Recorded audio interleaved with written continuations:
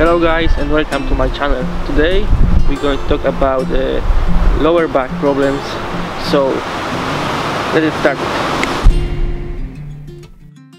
So if you work physically like me, probably have also lower back problem, and yeah, I will show you in this video how I deal with my pain. And this is going to be normal elongation exercise.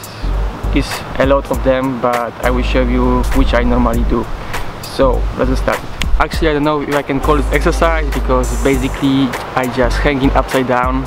So I'm going to go over there and hang, and I'm going to put my jacket under my knees because it's just more comfortable.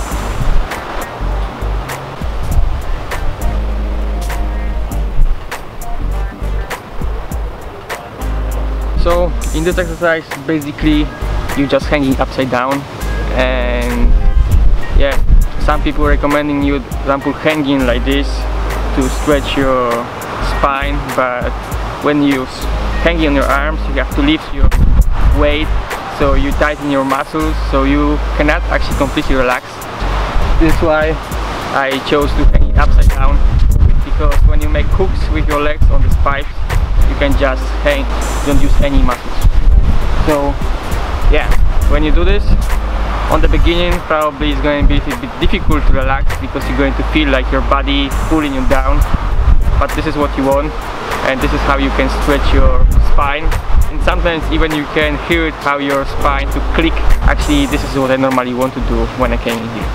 And yeah, I know that for some people this exercise is not so good, but for me it's working really well. And actually after this, normally I feel really good always. So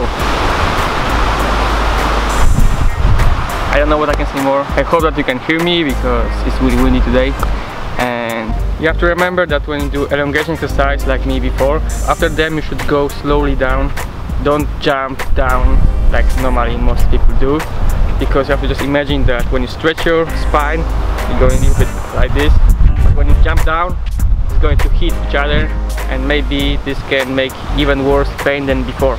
So take care about yourself, go slow down, it's no rush. So thank you for watching, see you next time.